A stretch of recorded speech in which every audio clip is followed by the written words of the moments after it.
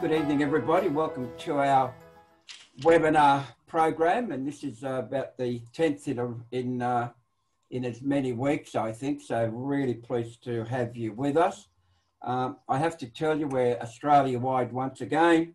We have people from WA, Queensland, South Australia, and of course New South Wales. So I'm really pleased the amount of attention that has been generated by your presence, John.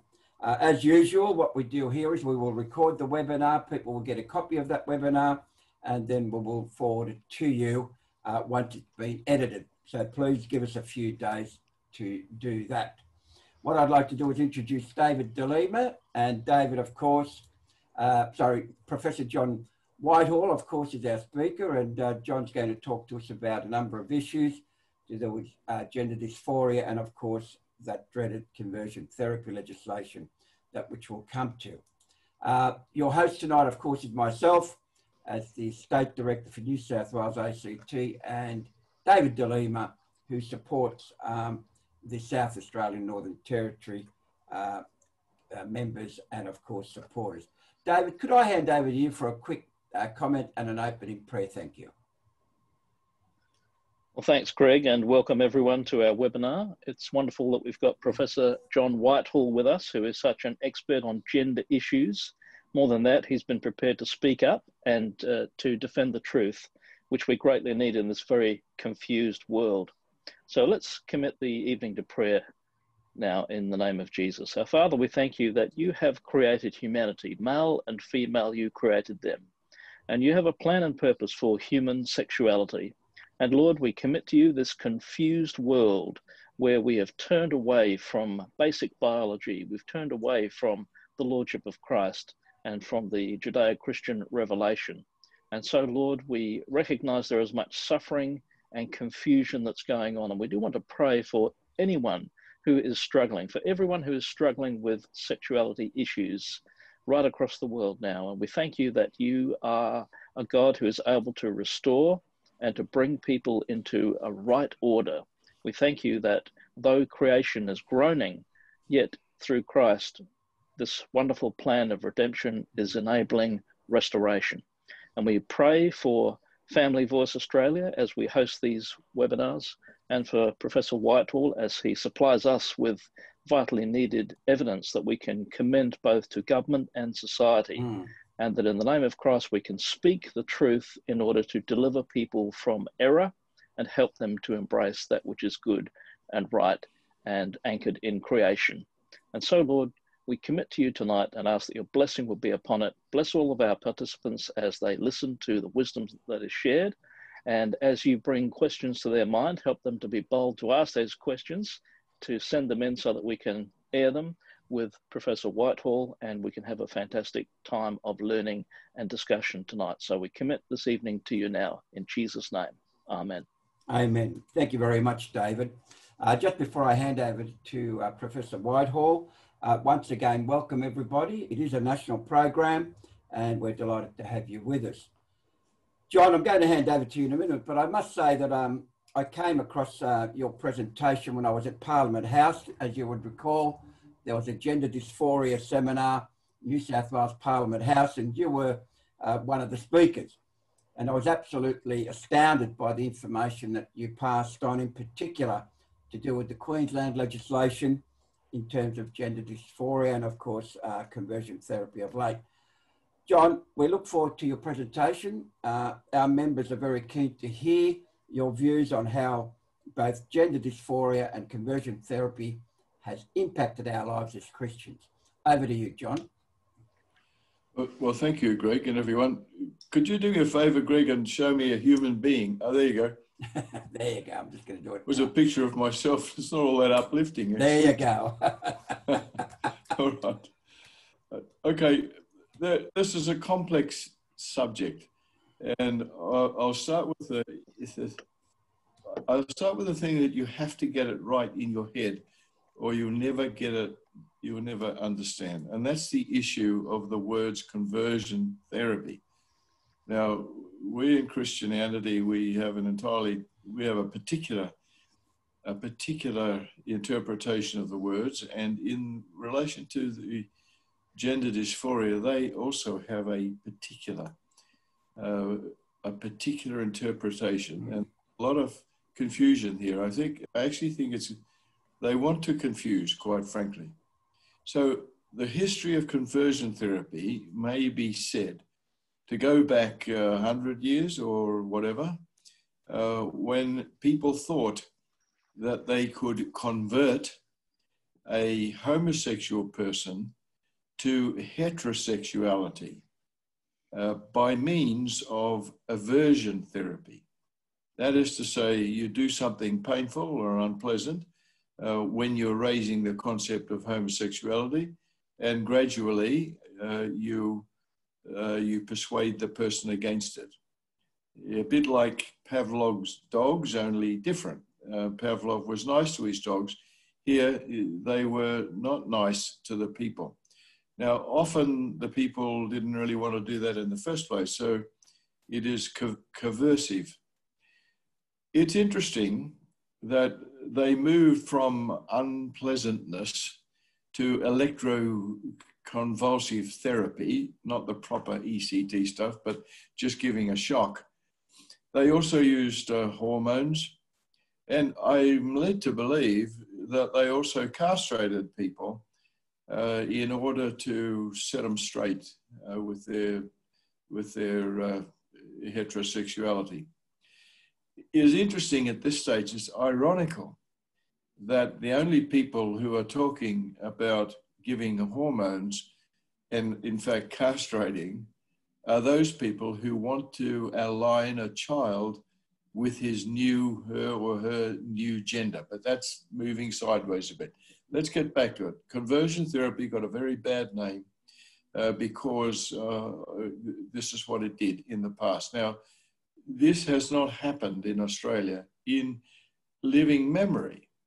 When I was in Queensland, and we were discussing this in front of the Parliament, the parliamentarians, not unfairly, said, "Well, is it happening now?"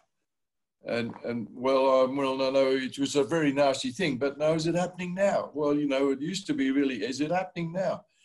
And then one guy in frustration said, "You mean you want us to pass laws that will put people into jail for 18 months for something which is not happening?" So that kind of conversion therapy is not happening. Now, after that, there is the issue of counseling and psychiatric counseling, psychotherapy. And what the people who are favoring the transgendering issues, for example, are saying, well, that if you sit down and discuss your sexuality problems with your pastor in the privacy of his office, that's the same as being stretched on the rack and having electric shocks put to your genitals before they're cut off. But they're drawing this one word over everything, and therefore saying that this doesn't work. Now, that's another issue, whether it works or not. They say it doesn't work, but a guy named Ed Sparius in Victoria has just done a survey and put it out there on the web. Has anybody been helped by psychotherapy and counseling? Has anyone been able to remove unwanted sexual preoccupations? And he's got something like 65 replies already. So the blanket statement that your sexual problems or your sexual obsessions, your sexual preoccupations, your sexual temptations are immutable, and that's the way it is, and you just give in and live with it, that is not true. I mean, theologically, it's not true either. It's a negation of both Old and New Testament. But anyway, this is what they're saying. That's the concept with conversion therapy. It doesn't work. Sexual predilections are immutable, unchangeable, fixed. Nothing you can do. And if you try and mess with it, you'll just make the person worse. That's what they're arguing. So they've got a very strong minority, I do believe, a minority in the parliaments, but they're very, very tough. They're very, very committed. And I think that most people in the parliament simply don't understand, especially as far as the transgender business is concerned. They simply don't understand or don't want to understand. And these people fight like scalded cats, scratch and yell and whine and everything's painful. So deals are done. All right, okay, we're not going to fight with you over this business as long as you back me with my other thing. And that's the way it's been explained to me, that these laws get passed, like the ones that were passed in Queensland, 18 months in jail for practicing conversion therapy, and the ones in the ACT, the worst of all, even though it's only 12 months in jail, anyone who has anything to do with a child. Now I'm moving now from homosexuality in the broad sense, and I'm just focusing on children. The laws in the ACT are draconian, there's no other word. We're expecting laws to be passed in South Australia and also in Victoria. So that's the problem. And now we're faced with serious legislature up and down the country that would ban so-called conversion therapy, even though that would mean simple counselling in the pastor's room, or if not a Christian, counselling anywhere. Like, it's talking through your problems because you want to be relieved of an unwanted mental preoccupation, including sexuality, but not limited to sexuality. This is why people go to psychologists. They have trouble and they want it to be relieved. So the laws then have taken a very strong pace against that. Now let's move on to the children. This is kind of moving over another chapter now. We're looking at children. For those who are not involved with this, I'll start from the beginning. I have been a pediatrician for over half a century. And in the old days, I mean, I never saw this. It's a phenomenon since, say, 2010, more or less, the last 10 or 15 years at the most. It's a phenomenon. I was in the western suburbs of Sydney, a very, very busy, ordinary practice. People would bring their children with all sorts of problems, some of them sexual, some of them explicitly sexual, some of them embarrassingly sexual, and people would talk about this. Nobody in my years ever raised the issue that Johnny thinks he's a girl. Never. They might have said that Johnny is playing with himself, or he's masturbating, or he's fiddling with a dog, or he's doing all this embarrassing stuff, or whatever. People never had any difficulty expressing these embarrassing things. And I can't imagine that they would have refrained from talking about it. So when I first heard about this childhood gender dysphoria business and what they were intending to do about it in Victoria, that is to say with hormones and other things, I was at a conference, actually a physician's conference, and it was in Cairns, and I couldn't believe my ears. So I just happened upon this session by accident, quite frankly, and I sat at the back and I thought, okay, this has gone mad. I can't believe this. I came home and was troubled by it, and I rang up some of my mates, 28 of them, and I said, well, what do you think? We don't believe this. I said, have you ever seen anybody? And it put together 28 people, a cumulative medical experience of something like 931 years, and they could remember only, say, 10. Now, 8 of those they remembered because of other things, the associated mental problems and things like that, and 2 of them had been grossly abused sexually. In those days, if someone was, we were trained, if someone said we're of the opposite sex, well, you would start to smell a rat. And there were 2 rats there, and the others were associated with mental disease. But so that's about 10. over 931 years. That's one every, say, 100 years almost. Now we're getting hundreds every year to particular centres, which is probably means, even though they're a bit cagey with the figures, over 1,000 a year throughout Australia. And this has all taken off in recent times. It's interesting, you know, when I spoke with these people, to a man and a woman, they said, well, we don't believe in it, but don't mention me. One fellow who had a sense of humor, but I don't think he was entirely joking, and he had a biblical background, and he said, don't mention me, or I'll have to deny you thrice. So there are two things there. Nobody really wants to take them on. And now there are hundreds when there were one every 100 years. So what's happened? How can you explain this? Well, my explanation is that advertising works and teaching works. And if you go to the school and you say to them, well, you're not really boys and girls, you know, everyone can be somewhere in between. Well, we shouldn't be surprised if Johnny comes home and thinks he's somewhere in between.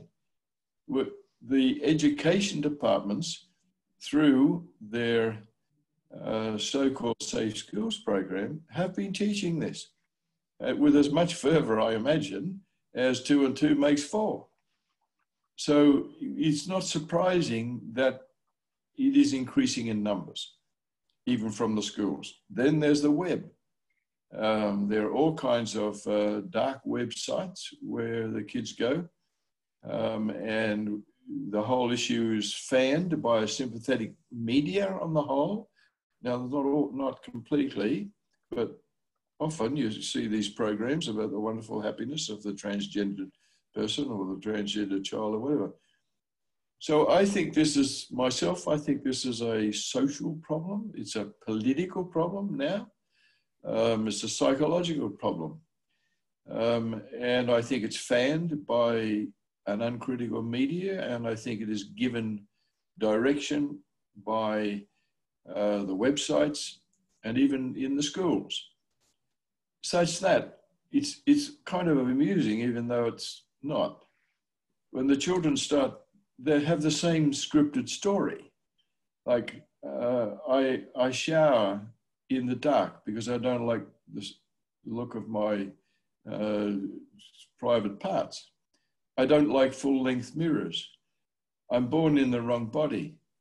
You know, it's just these sayings coming up, these scripted sayings coming up.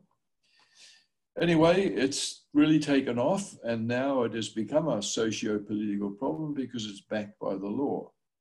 And for example, backed in particular by the ACT law. We'll come to that. Okay, so what do people say? And you've probably heard this.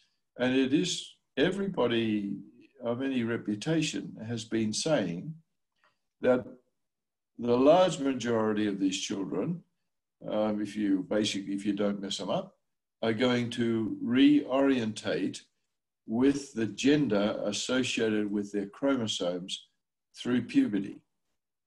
So they're confused, they think it's a girl, but he's actually a boy. His chromosomes are a boy. He gets confused, wanders through puberty in a state of unhappiness, but coming out the other end, identifies with his natural gender. Now, there are reasons a person would do that. Apart from gaining a bit of wisdom along the way, there are physiological reasons for it. And that's to do with hormones and things that make the birds sing and make the flowers come out and cause people to fall in love, all those sorts of things.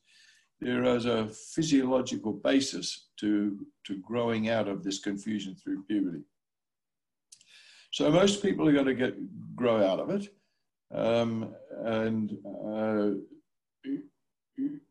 But who is particularly affected?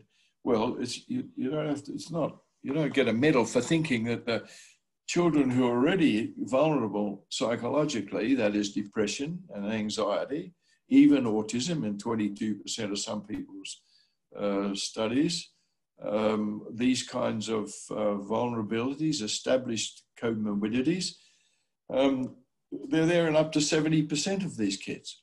So these are vulnerable children looking to the web. And in most of the things, the family is destroyed. There's family issues as well. So in the midst of all this unhappiness and misery and sadness, and that's part of the sad things of our day and age, in my argument, a new symptom is caught, and that's the symptom of gender dysphoria. Now, my proponents would say, no, things are new now. And this is kind of, they don't use this word, but it's kind of like a repressed memory coming up. The child would have always had this, and that's caused, even though he hasn't recognized it, that's caused him to be depressed and anxious. If we can just fix up his gender dysphoria, then everything is going to be better. And he's even going to be happy. They actually use the happiness words. I'm going sideways here just to tell you a story. I'm caught up with a story somewhere in Australia where a girl thinks she's a boy, and she threatened suicide, and the police came and took her into protective custody, and the whole thing's a great shambles. Now she's looking at becoming, getting onto the hormones and the surgery and the whole thing.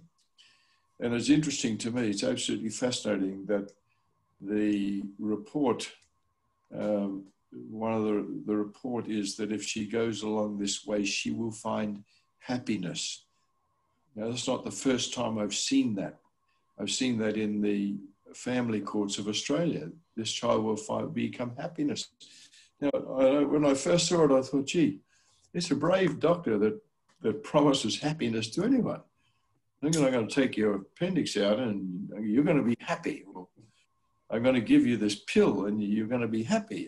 Nobody's silly enough to promise any human being happiness, but in this context, it is a recurrent frame which gives you an idea of the utopian philosophy behind this, the philosophy of gender fluidity.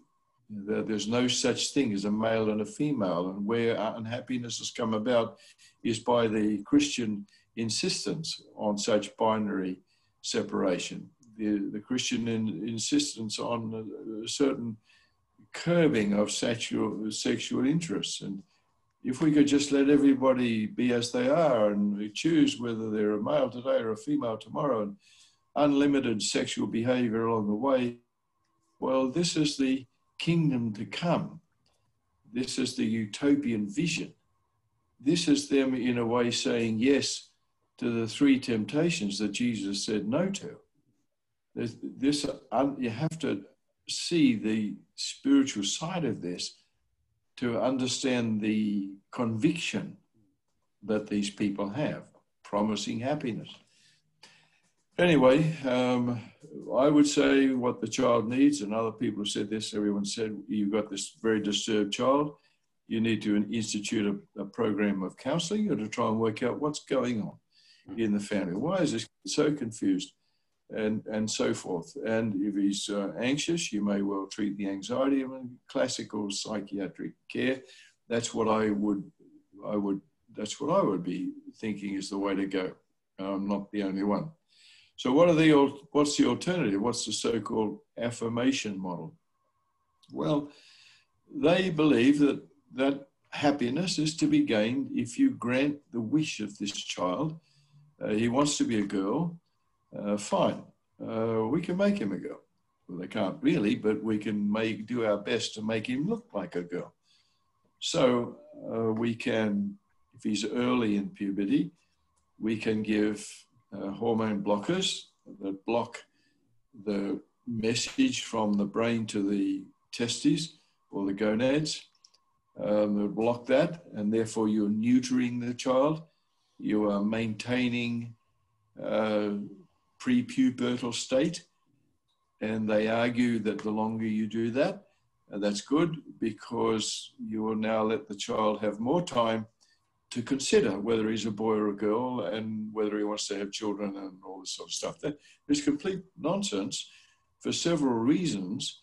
And the first one is that the blockers don't just run from your hypothalamus in here to your gonads, they run sideways as well. And they have other complex effects on the brain. Now, there's a part of the brain which is, they are doing, you know, you have a nerve cell and it has legs and arms, so to speak. And this one has got one arm that would come down, say, towards your gonads, and the other arm goes sideways into the limbic system. And indeed, there are messages all around. But let's just take the arm that goes through to the limbic system. Because if we block it, the gonads aren't going to get messages, and nor is the limbic system. Well, what's that matter? The limbic system is a kind of like the emotional soul. I don't mean that in a theological sense. It integrates thinking from the forebrain, emotions, memory, reward, drive, feeling of happiness. It integrates all these things, what you're doing at the time, and then it expresses that in what we would call executive action. In other words, it gives you a kind of a worldview. This is who I am, and this is what I like. This is what I want to do. And now this is my executive function. This is how I'm going to do it. Now, hang on. You are neutering that in the claim that you're going to allow the child the better to understand the great circumstances of life. Do you see the problem? That's one thing. The second thing is that another arm from this goes to a primary center of sexualization within the midbrain. Now, how do they know about that? That's a curious matter. You know, they got some rats and decided that they would fiddle with their midbrain, and lo and behold, they stimulate this area, and the rat, the prepubertal rat, goes to a more mature state of sexualization. In other words, the female rat goes into the way she would behave if she was going to be impregnated. A primary sexuality. Now you're blocking that as well. Then also you are blocking the message which goes to the gonads. And everybody knows at the time of spring or whatever, when your hormones begin to flow in when you're 12, 13, 14, 15, that's the beginning of interest in the other sex. Now, how it's completely biologically implausible that you can stop the centers of sexualization and expect this neutered child to work out whether he really is a boy or a girl. This is absolute biological nonsense. And yet I've been writing about this. I've been quoting the literature, all the people's studies on rats and other animals. The children's hospitals disregard it. They just say, and I cannot understand how they get away with it, blockers are safe and entirely reversible. Blockers are safe and entirely reversible. It's, you ask, they're not. I don't know how they get away with this claim. Anyway, one other thing is just, I have, a lot of this work was done on sheep in the University of Glasgow. I've been there a couple of times talking with them. And one other recent thing they've come out with, this is interesting, is this, that if you block the puberty of a sheep, then that sheep becomes emotionally labile, more gung-ho in the men, charge at the barriers, and then they can't remember which way they were supposed to go anyway. And the female sheep were much more emotionally labile, wetting themselves, bleating, panic type rock. So these are children who are already depressed and anxious, and you're giving them this to try and work out whether they're girls or boys, and it makes the sheep psychologically worse. Even another thing in this, we think this through. They showed there in Glasgow that if you block the sheep, then they are much more likely to stick with what they know. They have a preference for the familiar as opposed to taking on something novel. Now, wait a second. How would that translate? You've got this child, he's 12, say you've neutered him, and you've interfered with all these various things, and you've told him, oh yeah, we agree. You really are a girl. That's wonderful. You're now, you're the poster girl of the school, and all this sort of stuff. You're on media. Everyone thinks this is terrific. And now someone says, well, or he begins to think, well, hang on, maybe, am I really? When he's got it, they have shown that the sheep, and indeed, when I looked it up, I had overlooked this, rat studies, even before, showed that they prefer the familiar rather than going to the novel. So I don't know how they get away with this. In puberty, I don't understand how they did get away with it. Okay, so the point is you block puberty. What do you do next? Well, let's imagine you've blocked the puberty on this 11-year-old kid. He thinks he's a girl, right? Really wants to be a girl. He's looking at all the girls around him. And all the girls around him are developing bodies of girls. And he has no breasts. More poor, miserable girl. He's not going to have breasts. Well, it used to be that you couldn't give cross-sex hormones to induce breasts until the age of 16 years. But the guidelines from the Children's Hospital in Melbourne now done away with that. There's no age limit.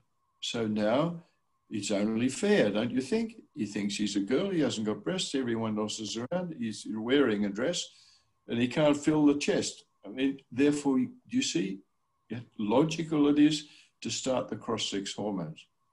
Are there any problems with this? Well, it's all in the literature, and these are not my experiments I'm recounting to you. Just for example, there's one by a guy named Holshoff Pol. I guess he was Polish. I must check that up. And a few of his mates. And they gave estrogens, the female hormone, to adult males who were transgendering. And they did MRI studies before and in the process of it. They found that the adult male brain shrinks at a rate 10 times faster than aging after only 4 months treatment on estrogen. Now, we're giving these estrogens to 12, 13, 14, we don't know, but certainly in the time of early adolescence, right smack in the middle of a great adolescent development of brain. There have been no studies done whatsoever. And we're arguing that we will do this and we will give them, they'll become happiness. What do they think?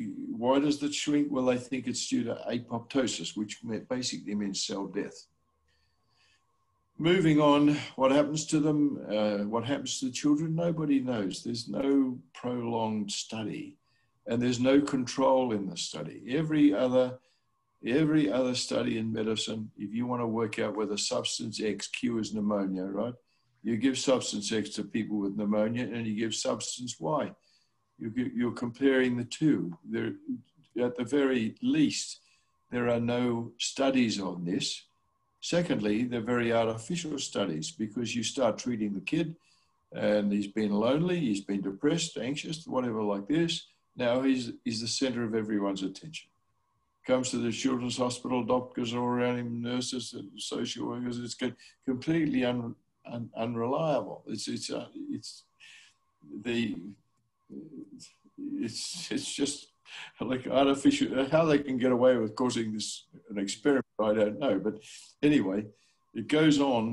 Most of the experiments have been, none of them have gone on for very many years.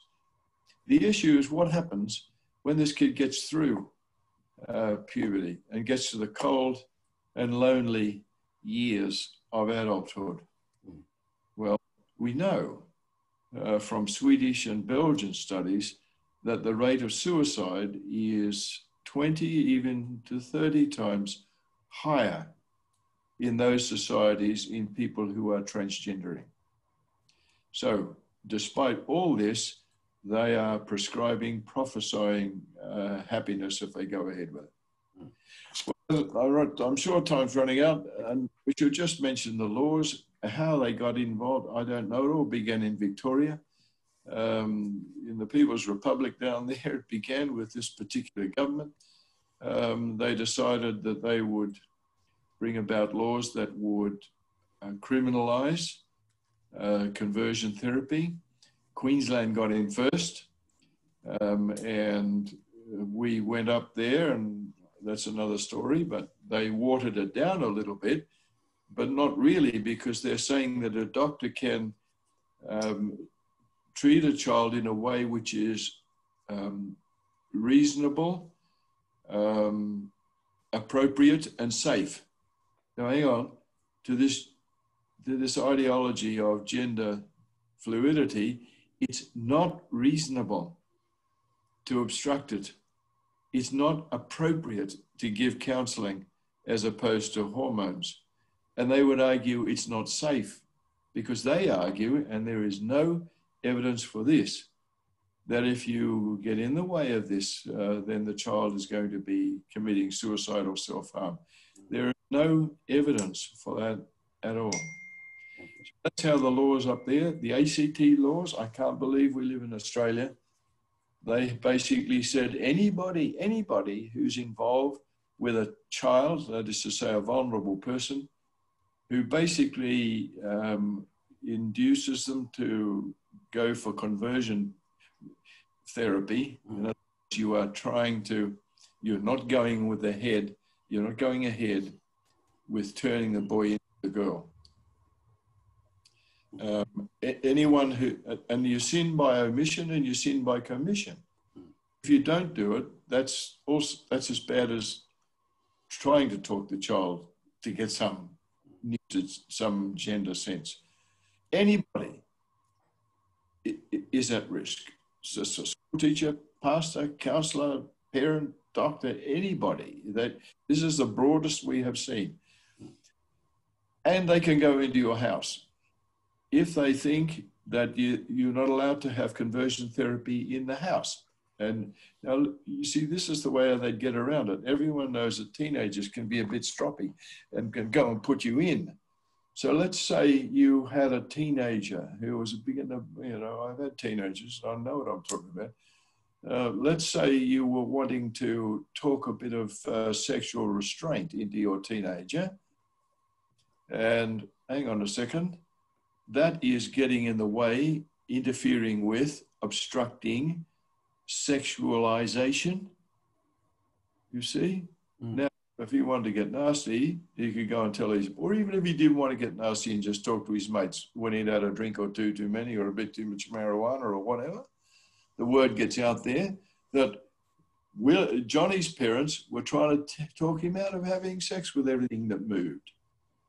That is getting in the road. I'm drawing a broader definition, but it is okay to do that according to the English language. It goes like that. Now, of course, if Johnny was saying he's a girl and they get in the road, well, those parents are gone, 12 months in jail. Let's say that happens and the parents decide, I'm getting out of Canberra, 12 months in jail for taking a child out of the jurisdiction for the purposes of practicing conversion therapy. These are laws that I cannot comprehend happening, but they've happened in Australia. Did that come in the media? No. I couldn't believe that there wasn't a great fuss over this. You know, and I'm finishing up here now. ACT parliamentarian said, okay, this is a serious act, and it challenges aspects of the Human Rights Act of ACT. And they then put a list of the human rights clauses that would be challenged by this act. Now, for example, yes, it challenges privacy. Well, they say, well, it's so important, the child is going to be so damaged that the privacy of the house can be done away with. I assume that the police can come and into your house and discuss this matter with you, and you've got 12 months in jail. What else? Travel. You can't take the kid out of that jurisdiction, and so forth. There are about 10 of the major issues that are human rights, and they argue it is appropriate that these be restricted because of the enormity of the crime. Full stop. Okay. Thank you, John. It absolutely fascinates me that we as Christians, or indeed Australians, have allowed this to happen. As you mentioned, the Australian Capital Territory, it is actually $24,000 fine and or 12 months imprisonment, as you mentioned. Queensland, of course, is 18 months imprisonment, jail. The fact is, John, that you're a qualified paediatrician. You've been around the world. I was reading some research from the USA that there's no such thing as a gay gene. What are your comments on that, John? Because people claim they're born that way, but there's no research to quantify or verify that. Some comments on that, please, John. Okay, the sound is not for good. You were asking me, do I think that people are born like this? Yeah. I don't think they are born like this. I think that we would have seen this before. 931 years with my colleagues at pediatricians, we didn't see this before. There is no radiological or biochemical or whatever purpose that has been found for this. It fits by definition with it's not my words, a social contagion. I used to use the term a psychological epidemic. It is a behavioral thing. It's in that sense like anorexia nervosa. We don't have any biological cause for anorexia nervosa. It's some kind of a psychological issue. And there are many other psychological issues like that. Yeah.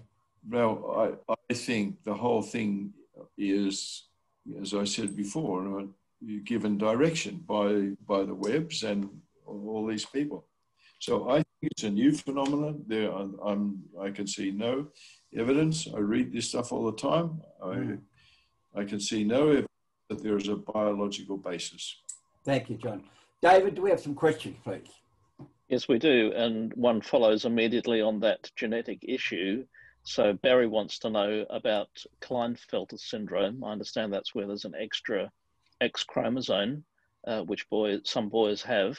And he had a Klinefelter's child when he was a teacher who had some sexuality issues. He's wondering if there's any connection between Klinefelter syndrome and gender dysphoria. No, I don't think that there is. Most of the Klinefelter's children still identify as male. And Turner syndrome is another one, which is XO. No, hang on, I'm slightly confused. Yeah, and XO is Turner syndrome, and they identify as girls. These are very rare. When you've got this LGBTI business, as if intersex is something around the corner, it's very, very rare.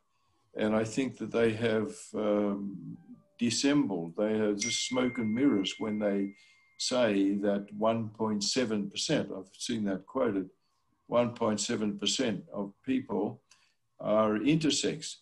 Now, what are they counting? They're counting Klinefelters and they're counting Turners and other things. They're even counting, for a boy to have a urethra, the urethra begins, which is the channel going from your bladder to the exterior. The urethra begins as a groove and then it closes over. So if it's sad business, but it's on the whole fixable, the groove may not close over properly at any distance, say, from the tip. It's called hypospadias. This is not intersex. This is an issue of the formation of the groove. And they count things like that. Hypospadias is not, it's not common, but you certainly see it. So they extrapolated and took all those chromosomal issues in, and they took all those funny little things like hypospadias in, and came up with, say, 1.7%, as if this is a lot. Put it in perspective. Most of my medical life has been spent with, certainly with children, and with newborn babies. I was a neonatologist for 30 years, say. I've only ever seen ambiguous genitalia, I would think, no more than 5 times in my entire life. That is to say, when you're actually looking at the genitalia of a newborn baby and you're not sure whether this is actually a boy or a girl. Most of those, in fact, are an enzyme deficiency in the adrenal gland, which one way or another puts out more male-type hormones and therefore masculinizes the female. But this is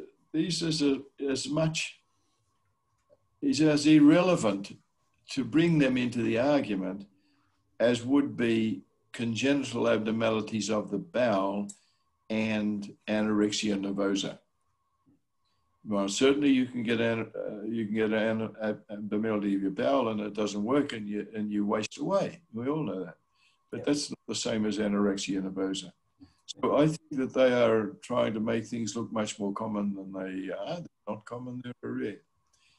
And I don't see any biological evidence for this.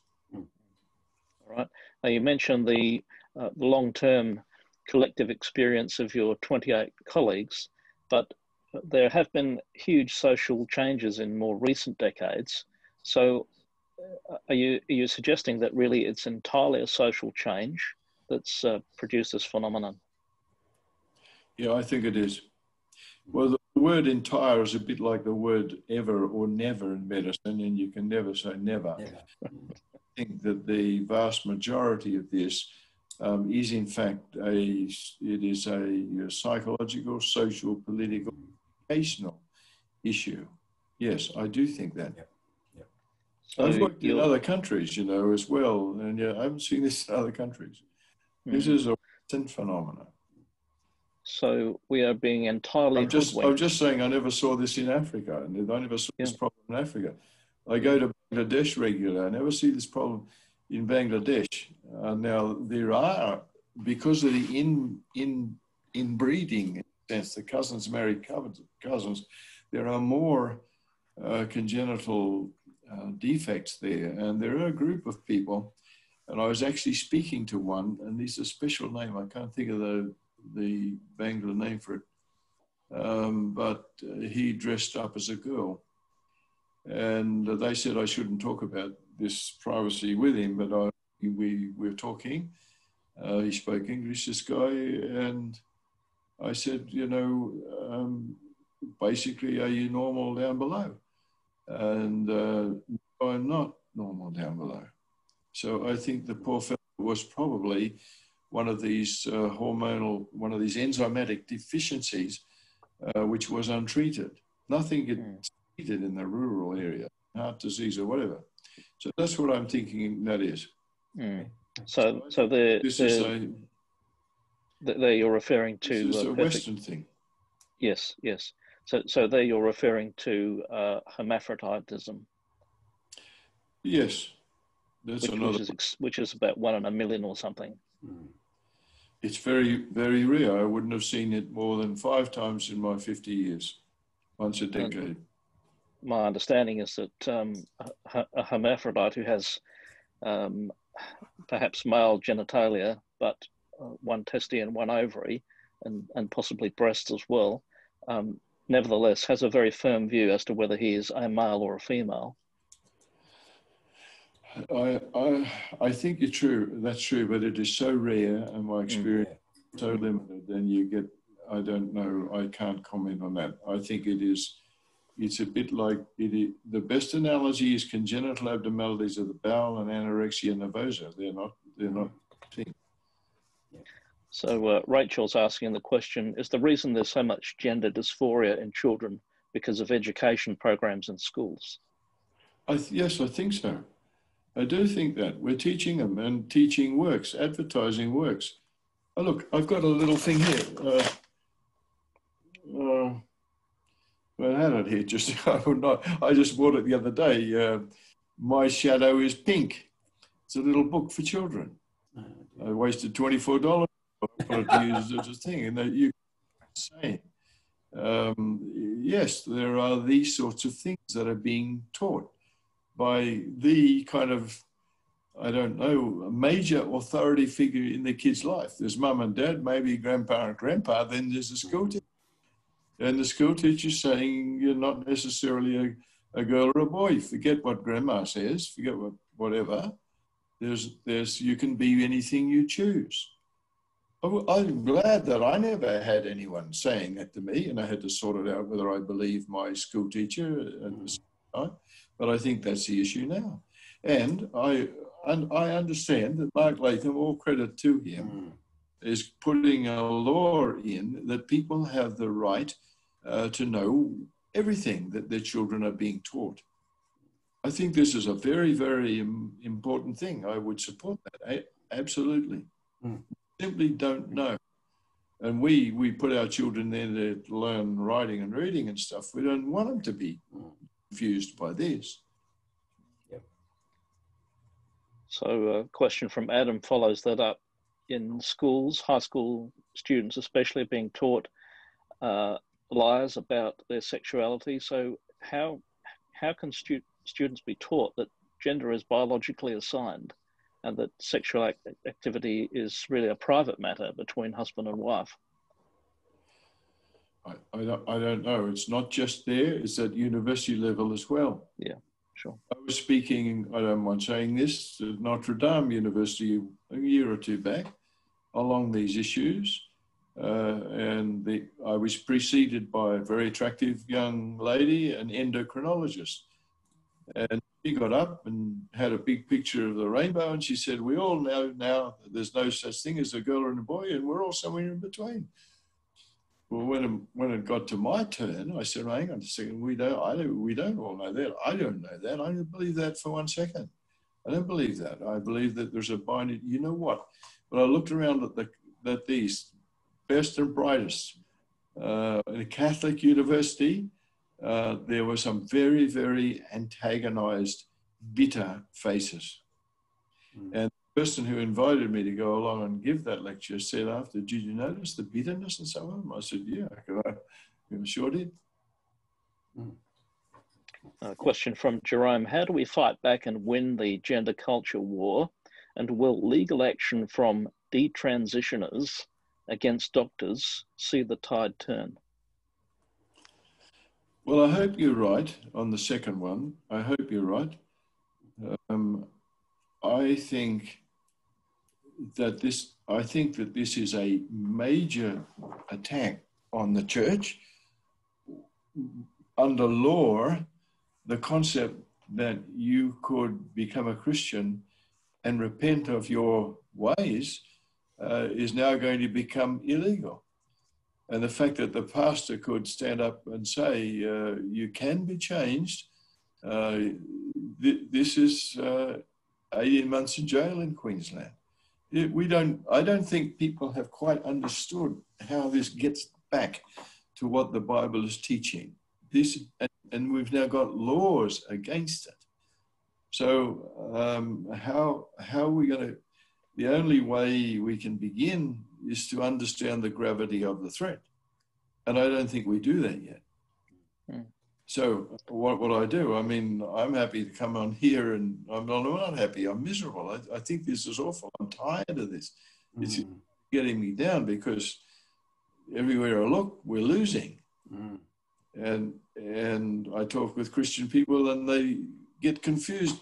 Even the beginning, conversion therapy. Oh, that sounds good. We should conversion therapy. No, hang on. That doesn't mean people don't know. People don't no, and the media or nobody cared about these laws in the ACT. Whose direct result is going to be on what is preached in the churches every Sunday and whatever in between. If you're not allowed, if you say that we're going to put you in jail if you change, just as well Billy Graham came before, he can never come again. Thank you, John. And the one more final question, I think, from Dr. Rob Polnitz. How can we persuade Federal Minister Greg Hunt to begin a proper national inquiry into the management of gender confusion? Well, that's a good question. That person probably aware that I wrote a request. That request, he bounced back to the colleges, and their strong little group just said, this is going to, well, they kind of went along with it. So he passed it to the states. The states passed it to the states ministers. Now it's all just sort of gone on the back. I don't know. It's just, I think, as much as the Bible is under attack, I mean, the Bible also tells us that, hang on a second, it's not necessarily dark, and I'm on your side, and there's a kingdom coming, and there's such a thing as truth, there's such a thing as light. There's going to be a bit of persecution along the way, but ultimately I'm on your side. I think what we do, I think we have to, it's a bit like the old prophets. You stand on the wall and you describe the threat as plainly, as mathematically as you can, and then we commit this to kingdom work. That's what I do. Even though I'm tempted to despair, I am tempted to despair. But every time I'm tempted to despair, I come across a verse that basically says, "Listen, toughen up." Thank you. John, we're all in the same boat, I think, John. Look, we have come to the end of our time. Professor John Whitehall, thank you very much for your time. Thank you for your wisdom. You will be in our prayers, and we'll make sure that we can get this video out to as many people as possible. But indeed, we all as Christians need to take up the good fight and make sure that we write to our parliamentarians. David, could you close in prayer? And I'd like to thank everybody for being here tonight with us, and please look out for our next webinar in 2 weeks when we actually have Professor John Lennox from the UK, and I'm looking forward to that. He's going to talk to us about faith and science. David, please close in prayer. Thank you. Well, Lord, it's very clear that our whole culture is being hoodwinked, and that darkness is enveloping our culture. And so, Lord, that's what we pray against. We recognize this as a spiritual battle, and so we come to you and ask that in the spiritual realm, you would arm your saints for battle, and that they would stand up on the wall as Professor John is doing so. Strengthen him, we pray. Deliver him from temptation towards despondency and despair. We pray for FamilyVoice as we continue to fight this battle, as we've contacted every member of Parliament in the nation, urging them, because it's not just a federal issue, it's an issue facing our states as well, and the territories, of course. And so, Lord, as those MPs have received that correspondence, quicken it to them. And as we continue to bring to them examples of terrible damage that's being done to our young people, that they would be moved, that your Holy Spirit would touch their hearts and cause them to demand an outcry. And Lord, I pray that our culture will be delivered from this darkness, and that your good gift of sexuality would be received for what it is. So help us all, we pray. In Jesus' name, amen. Amen. Thank you. Can I just say there's a number of questions there. Yep. I have written about 8 articles now, I think, for Quadrant. One came out, the most recent one is coming out next month. There's one Quadrant online this month. There's one last month, and there were 5 or 6 before. A lot of the questions that I just saw here can be answered if you look back on those articles. Thank you, John. I'll refer that to them, but we will try and answer the questions. John, again, thank you very much for making your time. Thank you, David, for your support, and thank you, everybody, for coming tonight. May God bless you and have a pleasant evening. Good night, everybody.